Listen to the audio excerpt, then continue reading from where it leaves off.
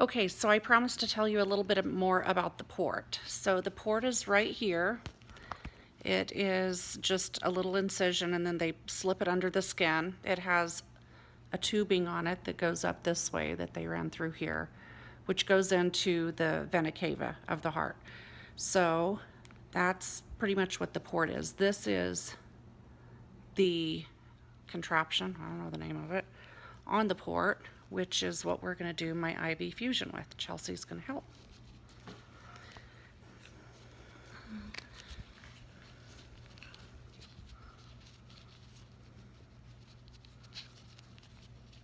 It's important to clean everything really, really well.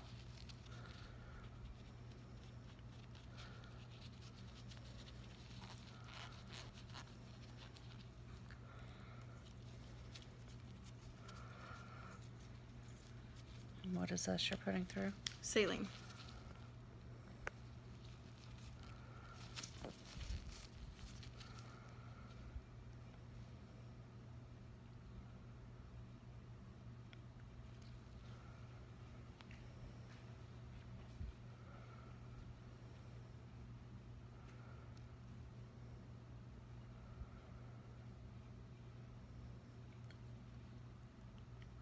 I always taste it a little bit. The nurse told me yesterday I was crazy, but I always can taste whatever they put through an IV. But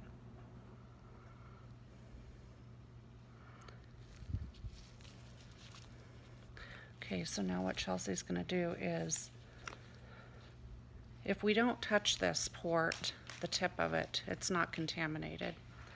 But it's probably a good idea just to clean it every time, just in case.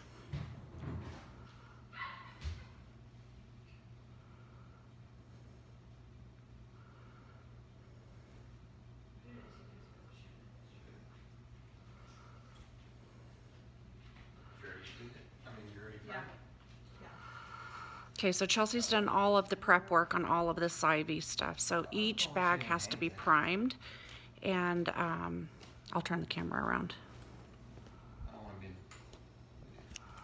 I actually can't turn the camera around without letting go of this. So anyway, Chelsea's already taken care of priming the lines. They'll teach you how to do that so that you don't end up with a bunch of air bubbles in there, and to get it running freely out. It's just really a gravity pull, because I'll show you the pull here again in a minute. It's not running on a pump like you typically see in a hospital. So this is just easier, and you don't have to have a bunch of equipment at home. It just works with gravity.